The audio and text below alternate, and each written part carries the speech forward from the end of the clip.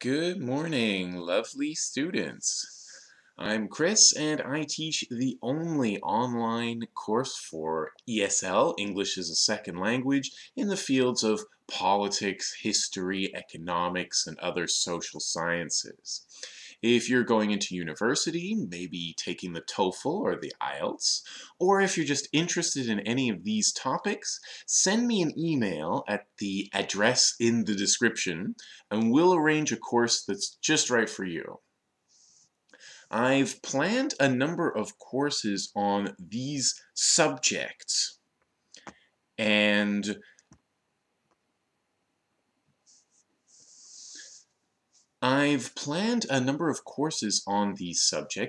in this video, for the first time, I'm going to outline one of those courses for you. This video is an outline of the structure of my course on propaganda. Unlike in previous videos, I won't be directly teaching vocabulary, though I will explain what I'm saying. You can always turn on the closed captioning for these videos if you want. And if you want to understand anything that I haven't explained clearly, please ask any questions you have in the comments or by email, and I'll answer you. The first thing we'll read in the propaganda course is Edward Bernay's book, Propaganda.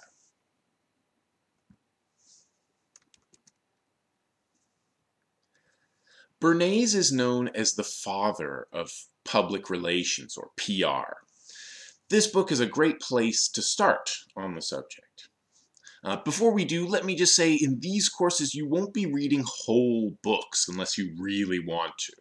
You don't need to read a whole book to learn and understand. It might be just one page here and there to understand the most important points, and then later when your English is as good as that of a native, then you can read whatever you like. Let's start by reading the first two paragraphs for now. In the course you'll read a bit more than that, but this is a good start. And while I'll try to explain everything as simply as I can, if you want to learn words from this page, you can pause the video and look them up in a dictionary. Chapter 1, Organizing Chaos. The conscious and intelligent manipulation of the organized habits and opinions of the masses is an important element in democratic society. So what you can do is start by thinking how much of that you understand. I'll explain it like right now, but if you want to really think about it, if you want to really learn from this video, see what words you understand, see how much of it you can understand, you can follow so far. An important word here, a key word, is manipulation. Manipulating people really means making them do what you want. It could mean tricking them. It often does mean tricking them, using them to do what you want them to.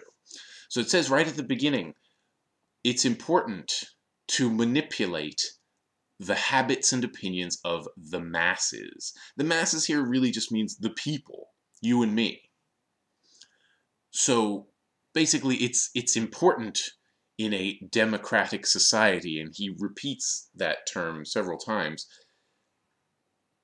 that a few people manipulate the masses. Next sentence, those who manipulate this unseen mechanism of society constitute an invisible government, which is the true ruling power of our country. In other words, the people who are really in charge are the people who tell us what to do, who manipulate us into doing what they want us to do. We are governed. Governed is the verb for government. We are governed, our minds are molded, our tastes formed, our ideas suggested, largely by men we've never heard of. In other words, all of our beliefs, all of our ideas come from someone else. This is a logical result of the way in which our democratic society is organized. Vast numbers of human beings must cooperate in this manner, in the manner we tell them, that is, if they are to live together as a smoothly functioning society. So you can see a couple of things just from this first page. First, you can see what propaganda is. It really means manipulating the masses, using and tricking people into doing what a few people on top want the rest of us to do. The second thing you can see here is the contempt these people have for us. Contempt is a noun for looking down on someone. You know that expression people have when their lip kind of goes up like that? That's contempt. Seeing someone as not important or of no value. Bernays and other propagandists see themselves as keeping the masses ignorant, and that's a good thing. He says manipulating people is necessary for society to run smoothly, to function right. It's even in the name of the chapter, organizing chaos. They think if they don't manipulate all our choices, it'll be chaos. Because we're just ignorant people who can't even run our own lives. That's contempt. If you take my course on propaganda, we'll read a bit more of this book. When you start to learn more about propaganda, you can see it's everywhere. It's not just when they want us to support a war or something like that. Everything we hear is supposed to create a world of illusion for us, a world of imagination that doesn't really reflect the way things really are. It gives us all of our beliefs and makes us think we arrived at those beliefs by ourselves. We thought of those things all by ourselves, and that's why we do it. It must be my intelligent brain that came up with this idea, not someone else. That's why it's important to question everything you hear, and that's why I made a series of videos on how to do that. We're still trying to recognize what propaganda is, how it works, and how to recognize it. And one book is never enough to really understand a subject, so let's read from another book. Propaganda, The Formation of Men's Attitudes by Jacques Ellul. Take a look at the bottom right here under Total Propaganda. Propaganda must be total. The propagandist must utilize all of the technical means at his disposal. The press, radio, TV, movies, posters, meetings, door-to-door canvassing. Modern propaganda must utilize all of these media. There's no propaganda as long as one makes use in sporadic fashion and at random of a newspaper article here, a poster or a radio program there, organizes a few meetings and lectures, writes a few slogans on walls. That is not propaganda. He goes on to explain that each medium that he mentions, the press and so on, is useful, but that they all have to work together to surround the person or encircle the person. That's the word he uses. If every medium is saying the same thing, you'll be thinking that they're all painting an accurate picture of reality, that that's really what's going on and how the world works. On the next page, top right again, it is a matter of reaching and encircling the whole man and all men. Now, this is old language. It doesn't really mean man, it means humans.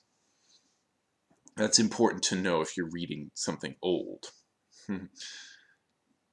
Reaching and encircling the whole man.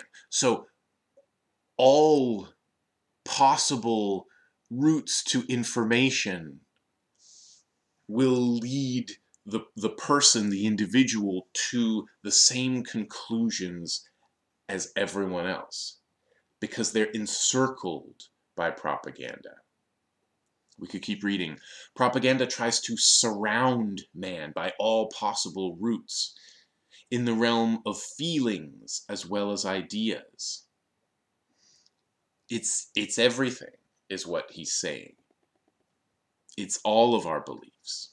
It's everywhere you try to look. Propaganda has a set of beliefs for you, a bunch of things that you're supposed to believe. Propaganda is all the words and messages you hear on TV, in the newspapers, in advertising, from the boss, from all official sources. Because propaganda is what legitimizes everything they do. You should learn this word, legitimize. It means to make something legitimate, which means okay, acceptable.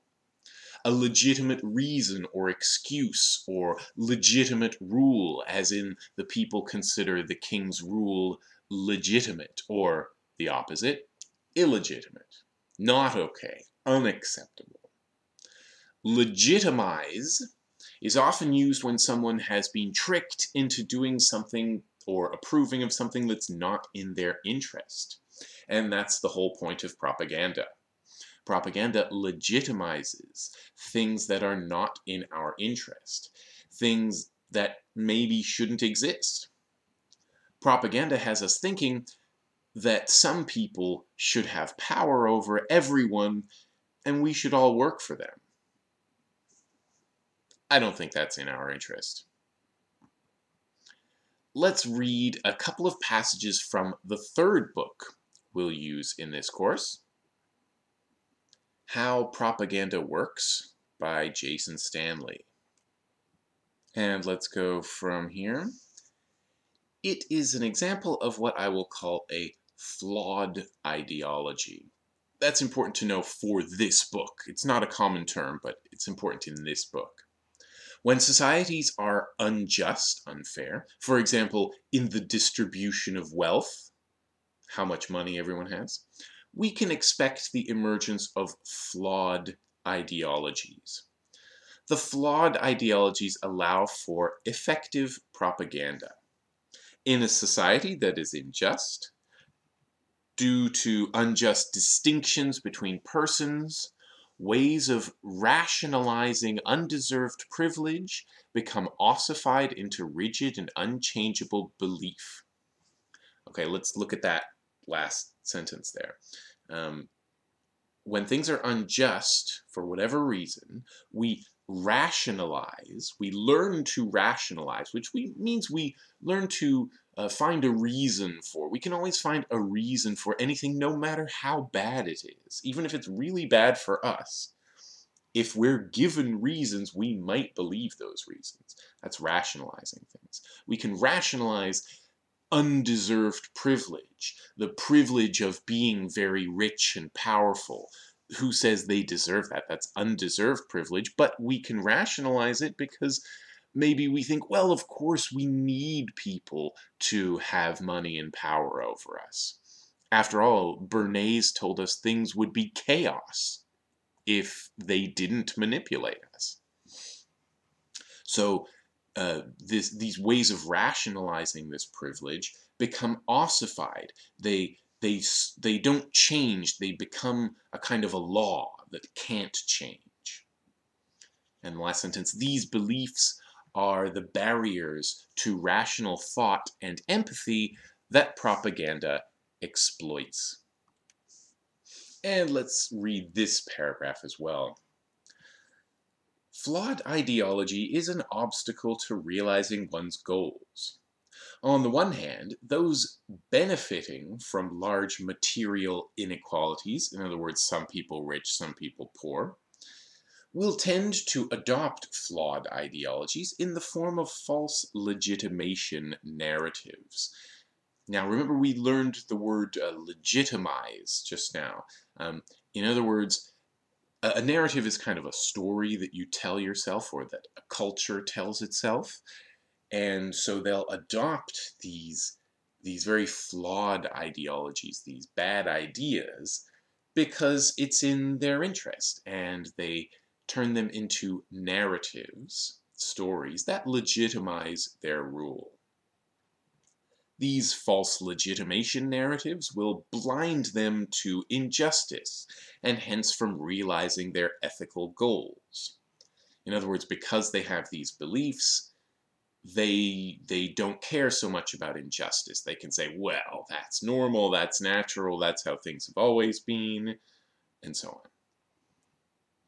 On the other hand, those suffering materially from large inequalities, so probably poor people, via lack of land, access to high status positions, or other obstacles to equality of opportunity and attainment, will be led to adopt a flawed ideology of their own inferiority.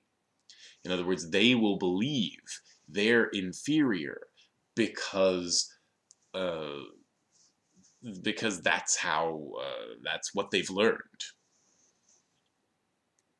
This will prevent them from realizing their material interests, which in this case really means bringing things back to equality. There are lots of books on propaganda, of course, but these three are the ones we're going to use in this course. With each passage, we'll discuss it and practice the vocabulary. At the end of the course, there's an optional writing assignment.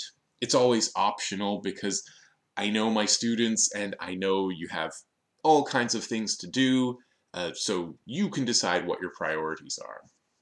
So email me at the address in the description if you'd like to take this or any of the courses I offer. And if not, just use this video, learn the vocabulary, and I hope it can protect you against propaganda. See you next week.